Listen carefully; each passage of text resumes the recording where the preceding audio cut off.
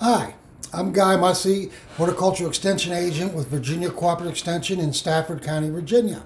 And this is another in a series of videos, instructional videos that we'll be doing on all things gardening, dealing with anything horticultural or entomological. We hope to do several of these and maybe at some point even do another Q&A session where you can write in your questions in the comment section and we can answer them, or even live. So today we're going to try something a little bit different. We're going to talk about planting the right plant in the right place. Now, this is not a landscape design class, but many times I know people will go out, they'll go in, especially this time of year, they'll go to a garden center, to a nursery, they see a beautiful plant in bloom, and they've just got to have it. They bring it home and they have absolutely no idea where they're going to put it. This takes some thought to get a good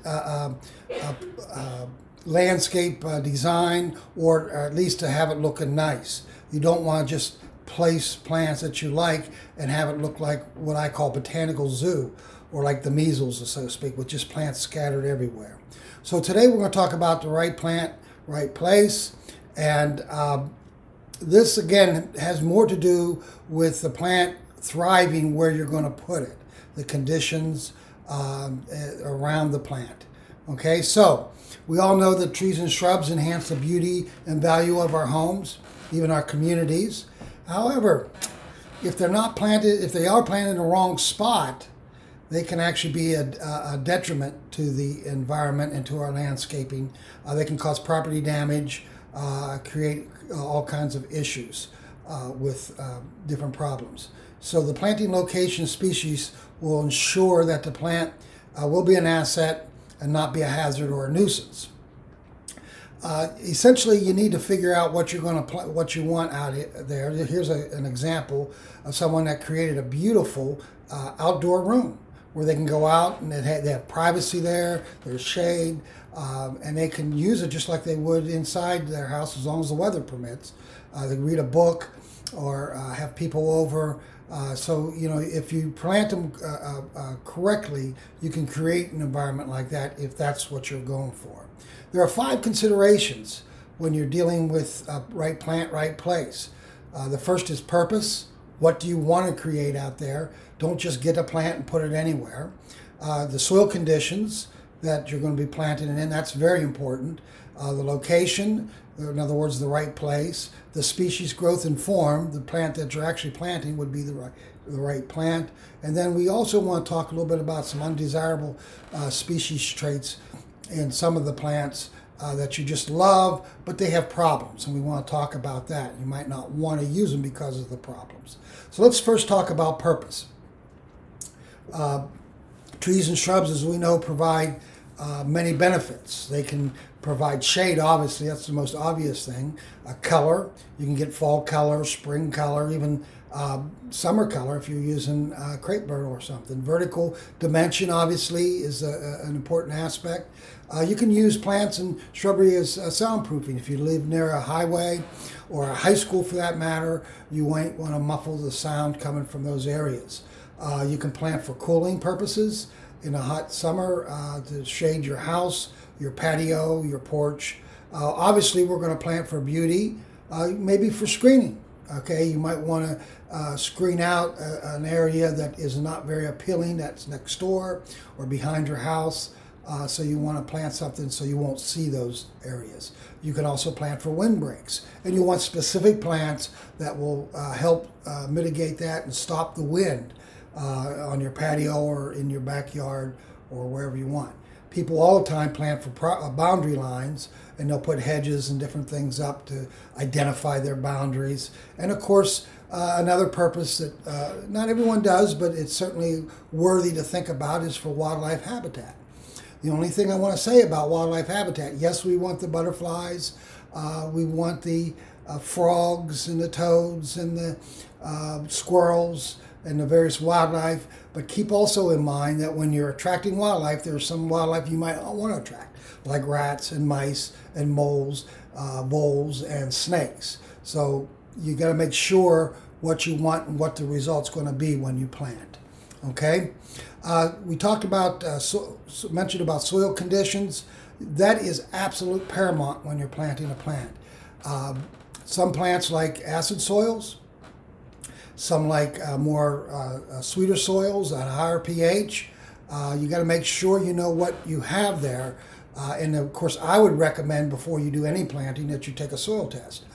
They do soil tests for like $10 at Virginia Tech, and they will send you back a report, which will give you the amount or conditions of various elements like potassium and magnesium, calcium.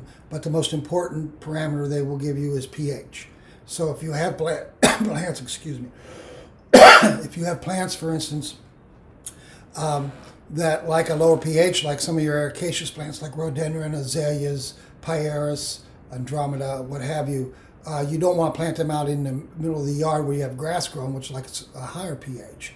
Also, the moisture conditions. Got to make sure that you're planting the right plant for that. If you have a low-lying area in your backyard, you wouldn't want to plant an upland tree, for instance, like an oak or an ash. They like drier conditions, so they might drown essentially over the years, and it could be very detrimental, could even kill them in time if you plant them in those conditions. Then again, plants that generally thrive in low-lying conditions like birch, sycamore, red maple, hornbeam, they usually can do quite well in drier conditions because the point of them being in low-lying conditions, the reason they do so well isn't because they need lots of water, but it's because they can grow well in low oxygen conditions. That's why you might see sycamores growing or red maples in a parking lot where there's very little water getting to them, compacted soils, but very low oxygen conditions in those areas, and they'll do quite well. So you got to make sure that you got the right plant in the right place. Some plants will thrive in clay conditions, some need more sandy soils. The next consideration that you need to look at is the location. You may have the soil may be correct, you may have it in the right purpose and all, but the location is important, the right place, in other words. First of all, you got to make sure that if it's a sun-loving plant, you want it in full sun. If it's something that likes partial shade or partial sun, that you have it in those conditions, as well as those that grow in the true deep shade. I talked about this in a little more extent in one of my previous videos, and you can go back and look at those where we're talking about actual light conditions. But these are important, and usually on the label of the plant that they will tell you if it's full sun, partial shade, partial sun, and or shade. Just keep in mind, if it's full sun, it needs at least 6 hours of direct sunlight. Partial shade to partial sun is about 4 hours up to 6 hours, and then shade, you don't want to go over 3 hours of full sun, although they can handle some sun mostly. Okay? You want to also consider the ultimate size of the plant. How often have I seen, and I get calls at the office all the time about a problem they're having with a tree or a shrub that was planted 10 years ago, 5 years ago, whatever, and it looked fine where it was at the time, and now it's overgrown and they don't know what to do with it. They need to prune it, move it, or do something. So you've got to keep in mind ultimate size. You also need to know what kind of root type you have. If you have a plant that's going to have a lot of surface roots, you may not want it near your drain field or near a sidewalk or a patio, that it could actually lift those as it grows. And of course, as I mentioned earlier, you also want to look at moisture requirements. Here's a slide that shows the wrong place, and this is what is often done. It's just a simple drawing showing a driveway and a garage with a nice little tree planted. Looks great right there. Looks like it belongs there. They wanted it to grow, evidently, to shade the garage, shade their car. But they didn't think about how, when it got big, what it's going to do. The limbs are getting into the garage. They had to be maintained and pruned out. Roots then would migrate into the driveway and crack it, the walk there. Not to mention that if there's snow and you got a plow going, the base of the tree can get nicked or banged up from it. So again, ultimate size, the location is so important. Moving that tree 10 feet away from that sidewalk, and that driveway would be the better place to put it. But as you see, you know, it's young. I've seen people buy rhododendrons or azaleas and plant them in the front of their picture window, looking out through the front yard. It looks great, beautiful when they bloom there. But in about 5 or 6 years, they're coming up over and blocking their sight through the window. And then they got to get and hack at the rhododendron or the plant to keep it down so they can look out. So you need to look at ultimate size. Is so important when you're planning for something. Here's something, the next slide showing some root problems. You see that? I call that a little tree lawn, or the apron, the area between the sidewalk and the curb. Pictures were taken in Fredericksburg. You see this all the time in all the cities and towns, where the trees were put in. They were small, looked beautiful as trees along the street, and then the roots they have nowhere to go. They need oxygen. They're not going to go under the street much, so they try to grow out along that apron there. And then you can see the other picture, the girdling roots was probably planted with just a narrow hole, maybe a bare root. They just wound the roots around. They'll never come undone, and as they grow in girth, they can actually girdle the tree and create a real problem in the future. So these are all things you need to think of at first. How about this picture? This was again taken in Fredericksburg. Nice brick walk. By the way, brick walks aren't necessarily or areas around good areas to put around tree, good paving, because as they get tighter, I've seen many puddles on brick walks where the water doesn't actually percolate through. So it could be just like concrete.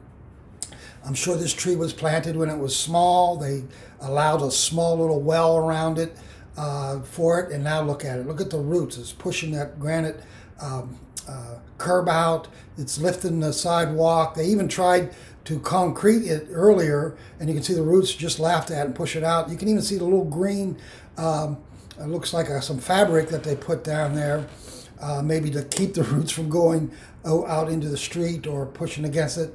None of that worked. The tree's going to win. And so you can see this tree is probably producing some beautiful shade for the street, for the house, but not the right tree for that. So you can see what's happening. It'll eventually have to be taken down, and that's a shame after all the years it's growing there and what it's doing. How about this picture? Yeah, you see this all the time. Trees planted under utility lines, under electric lines, what have you. It just doesn't work. When they're small, it's great. The utility company comes in. They're concerned about their lines, as they should be. They're not concerned about the health of the plant, and so they just cut them away from their lines. And look at that monstrosity there, that mess. I don't know if that's a maple or what it was planted there, but that's certainly a wrong plant in the wrong place. You can see along the curb how big it is. They even had to curve the sidewalk around it. It looks like a fairly new sidewalk, so it probably pushed up the old sidewalk and became a tripping hazard. But if you had somebody, you could see the cars planted on either side of it. If you were going to park, or I meant not planted but parked, if you were going to park in that location and you had a passenger, they wouldn't even be able to get out of the car. So obviously you need to think in terms of 5, 10 years, 20 years down the road on how big that plant's going to be and if it's going to interfere with anything around it. Okay, very good example. So let's talk a little bit about growth and form. Okay, the last talk I talked about creating a tropical paradise in Virginia, and I told you to think outside the box and expand what you might think to use. We talked about cold hardiness zones. We're in 7A. And that's a good thing to think about. And certainly if you're planting for landscape in your yard, you want to keep within those boundaries. When we talked last week, we're talking about expanding it because you want to try some new things. And certainly I would suggest you do that. But in your front yard where you want a nice, stable landscaping, you want to make sure you have the right hardiness zone. And it's not just cold hardiness. It's also whether the plant can handle the warm summers. For instance, paper birch, which is a beautiful plant in New England. I've seen people try to grow that down here. Our summers are way too hot, and it has all kinds of problems with bronze birch borer and other things. So you got to make sure it can grow. When I was at Penn State and University of Kentucky in charge of those campuses, I always said buy in the same, when you're going to buy plants, get them north of where you are, or at least in the similar zone that you are. If you buy plants from a nursery that they come up from an area grown in Georgia, they may not be acclimated or be able to grow well in your area. So cold hardiness, make sure you got the right plant for that. Shape and form is important, especially in our yards, especially our urban yards where they're smaller than they used to be. You've got to make sure that the plant isn't going to outgrow that area. And it does everything you look at. So you want the size of it, how fast it grows, and also longevity. People love these purple leaf plums for the purple leaves that they have and the pink flowers. But if you get 12 to 15 years from them, you're doing good. They got a lot of problems. So longevity is also a consideration. I've got some examples here of size.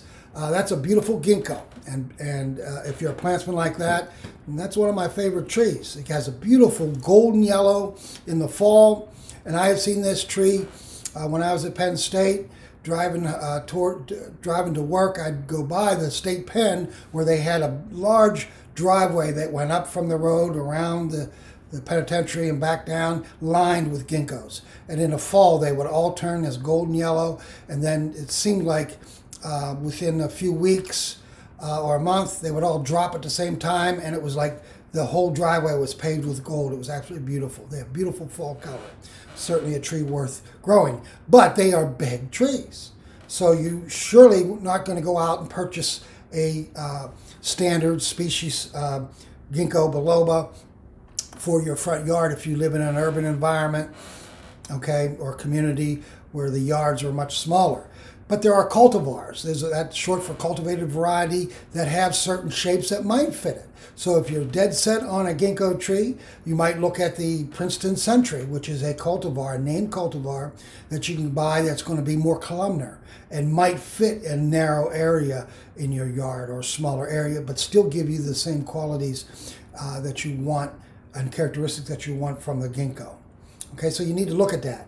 And the right, that obviously I have the wrong plant in the wrong place. You can see it overtaking that house, and then there's a narrow one in a smaller neighborhood. But here's a large ginkgo in a cemetery. Certainly it belongs there. I mean, as far as space goes, it's doing quite nice there. So even though that large tree is not in the right place there in town next to that house, it certainly would be in a park location or a cemetery location. So again, it's not just the right plant, but the right location. Here you can see these are European hornbeams, the fastigiate, that's a fancy word for the upright or columnar variety. They have a very narrow growth habit. You can see them along a street. That's the right tree for that. Even though it's small, it'll get big, but it's not going to get as big as an oak or some of the others trees that we plant along there. And it has that upright growth habit, so it's not going to spread out into the street, so any trucks going by are going to hit and break limbs. It seems to be that it's going to be in the right place. Okay, another consideration that you might want to keep in mind, other than just the size or the shape of the plant, making sure that it fits the area that you're growing it in, also the conditions of the soil that we talked about, but it also might be something as simple as the color of the plant. In this slide, you can see that there's a Japanese red maple there, Acer palmatum, beautiful tree, sort of an artsy looking tree, free form, growing in a little courtyard area there. But what's it growing against? A tree with a white stucco finish. Now think in terms of, you might love that tree and you want one in your front yard, but if your house is a red brick house rather than a white stucco, you might want to get a green variety rather than this purple leaf variety or red variety that's going to kind of melt into the background, and won't even be able to see it. So you need to think of these terms on what's going to look good from the street, what's growing around it, what the area looks like around it. So these are some considerations. And then you might have an area that's very confined, and you want something planted along that walk going to the backyard. Most people will plant there, but that little small area between the sidewalk and the house, they will plant shrubs like viburnums or something, and then they have to hack them back to keep them off the walk. This is really well done. You have some edging boxwood going along there, which does not grow fast, and then some of these rocket or pencil type junipers growing up that stay narrow, columnar like that. Break up that area around the house a little bit. Nice vertical elements and a horizontal element there, but fit the site. That's the important thing. You're not going to have a lot of maintenance here in having to shear them or prune them back every year to keep them in bounds. So keep these things in mind when you're picking plants. We're going to talk a little bit now about some undesirable species traits. So you have the right plant in the right place. You have a beautiful plant that you want. It's got plenty of room. It's got the color you want. It's going to look good there. But the final consideration is some undesirable species traits. In other words, is it prone to insect damage or disease? All right, or does it produce a lot of mess like fruits and seeds that you're going to have to clean up? A maintenance issue. All right. The most beautiful plant in the world in the right place, if you've got to spray it all the time to keep it alive, is not the right plant in the right place. And there are many plants that will have issues that you might like. Here's an example of a hemlock, eastern hemlock, beautiful plants. You don't see many of these in Fredericksburg area of Virginia. But you do see them up in the mountains of Virginia, okay? It gets a little warm down here for them, and there is an insect that has actually been devastating the native population in the western part of the state, and that's the hemlock woolly adelgid. Okay, it's an insect, right? You're going to have to use pesticide to keep it off. Now, when your tree is 6 feet tall or 10 feet tall, not a big problem if you don't mind using pesticides, all right? But when it grows to a 20, 30, 40, 50-foot tree, now you got a problem. And it's going to get that. It's going to get that problem. It's very common on hemlocks in our area. So you really might want to stay away from the eastern hemlock for that reason alone, no matter how well it fits the environment. Another one, which you see all the time, is the Bradford pear, and in this case, I have an example of flowering crab apples, okay? In Pennsylvania, they're used all the time, much overused, and just as Bradford pears are used down here. Plants in the Malus genus and the Pyrus genus, which is the pears, get fire blight. It's a bacterial disease. If we have a wet spring, it's going to happen, okay? That means that you're going to have to spray at the right time when it's in bloom. You're going to have to prune out the infected limbs to keep the inoculum off. It can be a real problem with these types of plants. So you may want to pick a plant, no matter how desirable it is in all the other conditions, that if you don't want the maintenance of having to take care of it and spray it all the time, you might want to. And there are many other plants that do have other diseases that are host specific to them that you might not want to use. All right. How about something as simple as they're just dirty plants?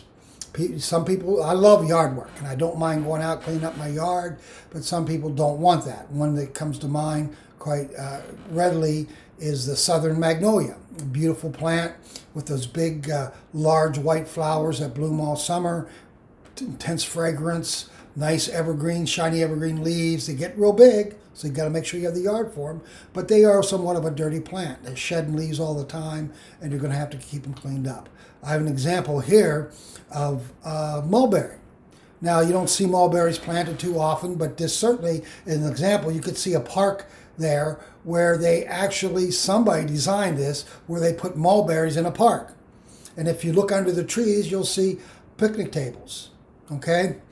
Mulberries are nice trees, and the berries make great wine, great jelly, what have you. But the good spot is not over a picnic table.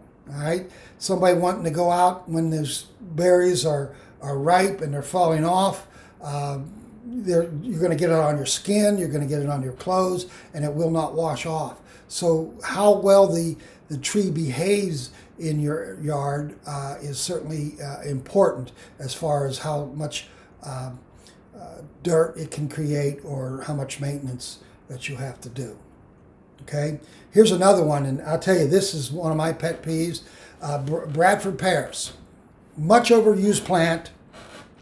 When I was at University of Kentucky, the students called them dynamite plants because invariably in a summer storm where you had a little bit of wind, they blew up. In other words, they have these very acute crotches between the branches, which are very weak and can be split out easily. And you see a picture there of one that's split out, and what it does to the tree. It takes that whole lollipop shape that people like about it away from it because half the tree is gone. And this might be after 6, 7, 8 years, 10 years it's been growing there, and now half of the tree's gone. What are you going to do with the rest? You're going to have to take it out and start over again. The best thing is just not to plant it. Okay, so not only does this get fire blight, a disease, but they also seem to blow up. I can drive around Fredericksburg in the middle of the summer after a good storm, and I can't count on both hands how many of these I see, half of them gone, laying along the road or in their yards. All right, so that a tree that has a problem like that, even though it has many qualities, they have beautiful summer shiny dark green summer foliage, they have nice white flowers, they get a nice burgundy red color in the fall, some great qualities. But just because of the maintenance issues and the fact that you might lose it after so many years is a good reason to stay away from it. Okay, now that you can see that some plants do have some undesirable traits, and even though they might be the right plant for the location, the right area that you have, the right conditions, soil conditions and what have you, they still might have problems, as I showed you before, with the insects, with disease, just with the genetic issues that they have. So I'm just going to give you a list of some plants that there can be possible problems. This is by no means comprehensive, and you may not agree with all these plants that I've listed. It all depends on what you want to use them for and how you're growing them. The first plant I have is American elm with a question mark. How can that beautiful American elm ever be a problem plant? Well, if you know anything about the history of the American elm, it used to be small town America's shade tree along the streets of just about every small town in America back in the 20s, 30s, and 40s. That's the 1900s. And then the Dutch elm disease came in and wiped most all of our native stands of American elm out, and has become a real problem with the American elm today. We'll talk a little bit more about that in the next slide or two. Black walnut, another beautiful tree. It is a large tree, but say you have a large area. If you're growing it for the nuts, go for it. It's a nice tree. But if you have it in a yard, or even a large yard, you'll know how problematic it can be with the walnuts falling down. If you're not going to eat them, they can be a problem. Box elder is sort of a weedy tree. It is native. It's in the it's in the same family as the maples. Doesn't look anything like a maple. Doesn't have any good fall color at all. So it can be an issue. It can get real weedy. The catalpa, another tree that is got nice flowers actually, large leaves, kind of exotic looking, but it's weak wooded and it can break out in storms. The empress tree, a beautiful tree with beautiful flowers in the spring, sort of stand upright like candles. A lot of people like that tree for the flowers, but it can be not only weedy and, I should say dirty tree, but it can also be somewhat invasive. So you wouldn't want that. Golden chain tree has a lot of issues with disease. Mimosa, another one of those that has a lot of diseases. The white and green ash. I mean, a few years ago, I would highly recommend them as nice shade trees for your yard. But now with the invasive emerald ash borer has invaded, it's an exotic pest. It's actually a beetle, and it's wiping out millions of trees in Michigan, Pennsylvania, and it's down here in Virginia as well. So why would you plant something, even if it's a beautiful tree that you really like, that in a few years it's only there to die and you'll have to cut it down anyways? I mentioned the mulberry before. They can be very dirty and a problem. If you have it in the backyard and you have somebody that can make pies, go for it, but certainly not over a patio. Siberian elm is a rather weedy, unkempt-looking tree.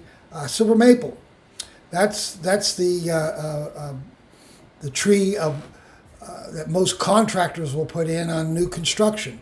Usually there's a requirement to plant so many trees or shrubs around a new house that they're building, and so they'll go and put these silver maples on. They're cheap, fast-growing, very much weak-wooded, and they really, other than some shade, they don't have many redeeming qualities, terrible fall color, and can be kind of dirty as well. Sweet gum, beautiful native tree. I love it as far as that goes in its native habitat. In my yard, not so much. It produces those gum balls that in the fall, and when I'm out there mowing my yard, it sounds like a pinball machine with them pinging off of the mower all the time. So, depending on how much maintenance you want, but they are a gorgeous tree. Sycamore, another beautiful native. You see this growing around the area, large trees, so you better have a large area.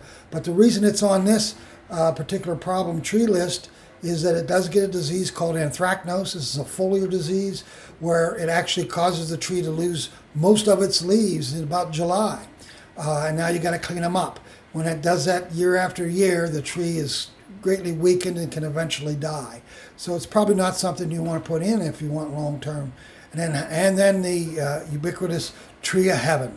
That's the tree that everybody loves to hate. Very invasive. It's an exotic tree from China. Beautiful tree over there. But here, there's no natural predators or natural controls for it, and it is flat out will outgrow any native flora. This is the tree that you might see growing in the inner city, Washington, D.C., New York, Philadelphia, whatever, and in the little alleyways behind buildings where they have all black top and then building in that little crack that's a half or an inch wide between the blacktop and the building itself. You'll see a tree coming out. That's tree of heaven. They will grow just about anywhere, and they will outcompete any native plant. They propagate like crazy. They have lots of seeds. Their roots sucker quite a bit and will move out, like what I call walking away from their site. Just a terribly, terribly invasive tree. And I also listed white pine. White pine's a beautiful native, and normally I wouldn't put that, but I've seen people, it's a fast-growing tree, and people will plant that for screen in their yards because it's so fast-growing, but it's so large, it quickly outgrows the room that it has. But in the right condition, certainly it's not a problem. All right, let's go back to those American elms, okay? I remember a day when I was at Penn State. I was in charge of the campus, and I had to take care of those elms, and you can see a picture of those here. That the bottom picture was taken in 1996, and that was the time or so that I was there. These beautiful trees get 100, 120 foot tall. They produce these beautiful Gothic arch, natural Gothic arch. And in the summertime, when the leaves are out, it could be 15 degrees cooler underneath those trees than it is out in the full sun. Just gorgeous trees. But look at the top picture. That's 2008. The Dutch elm disease. That's the problem with it. The Dutch elm disease is wiping out those. It's wiped out most of them in the United States. And Penn State is one of the last strongholds. I think University of Wisconsin still has a number, and there's a few others around. But for the most part, you're not going to see them anymore, especially in the cities, because of the Dutch elm disease. They'll just take them out. But if you still want one, they are developing these cultivars. That's short for cultivated variety. These are varieties that have shown some resistance to the Dutch elm disease. I've listed Jefferson, New Harmony, Princeton, Valley Forge. These are supposed to be resistant to the disease. Now, there's a lot of cultivars come out that claim resistance that are hybrids between the American elm, the Chinese elm, or what have you, and they're not true to form to the beautiful American elm with that very vase shape to it and the pendulous habit of the limbs on the outer part of the tree. So I would stick to one that are truly almost Americana, but there are these cultivars that are somewhat proven to be resistant. So you can still grow it, and then it wouldn't be a problem tree, would it? Okay? And then let's just a couple of slides on some good choices. These are some of my favorite plants that should not be a problem and have more, usually with horticulturists, they look for more than one season of interest and they value those like your viburnums. But here I have some beautiful trees. I have a Japanese tree lilac. It is not invasive. It's not native, but it's not invasive. Growing right at my front door. I have it far enough from the door and the house that as it grows, it's not going to be a problem. But it gets these beautiful pure white flowers in the spring, usually a bit later than regular lilacs or the common lilac. I have the paperbark maple, beautiful in the summer, beautiful in the winter with that exfoliating cinnamon orangish colored bark. One of my favorite pines, the Japanese umbrella pine, a beautiful texture to that. Red buckeye with those reddish candle-like flowers, and then the Chinese pistacia. We didn't have that when I was at Penn State or the University of Kentucky, but when I moved to Virginia, I saw one for the first time at the Ginter Botanical Garden and fell in love with it. They get a fire engine red in the fall, and again, not invasive. Just a couple of more that are good choices. The white fringe tree is a native plant, and I'm telling you, when that's in bloom, it is absolutely beautiful. It has these strap-like white flowers that are absolutely gorgeous. The sourwood, the sweet spire, good fall color, native, and of course the viburnums. So I think that's about it. Oh, and then my final tree. What about this one? Can anybody tell me out there in YouTube land what I'm showing you? What is this tree? It's actually a beautiful tree, right? And I'm a plantsman. I'm an equal opportunity plantsman. I love native plants, but I also like plants that grow around the world as well. Now, I don't want anything that's invasive, of course, but this tree is gorgeous, isn't it? If you don't recognize it, let me tell you, and don't shoot me, don't send me any bad letters. I'm just putting it in here to show you that plants don't know their reputation. This is tree of heaven, okay? Yeah. Yeah, I remember one time I was doing a tour on the University of Mary Washington campus for a seminar that was going on there, and I was talking about plants, and I had a crowd of people walking alongside me looking at plants, and I was showing them different things, and I showed them this big beautiful tree in bloom, how gorgeous it was, and there were some ladies in there and some fellows that had their mouths dropped and they were appalled, and of course, you know, they were members of the Native Plant Society. I love that society, and I love what they're doing. And they thought I was off my rocker. No, I was just showing them. It was a tree of heaven in bloom. It is a beautiful plant, but I do not recommend you grow it. If you have it, get rid of it. Give me a call or make a comment. I can send you information on how to get rid of it. If you cut it down, it's going to walk. It's going to make it worse. If you just cut it down, there are things you have to do. You're going to have to use herbicides on this tree. But, you know, in its native environment, you can see why it's called Tree of Heaven. Okay? Well, that's all I have for today. Again, make your comments below. And if you have any questions that you need, take a look at our website for Virginia Cooperative Extension, Stafford County. I'd be happy to help you and answer any of your questions. Thank you.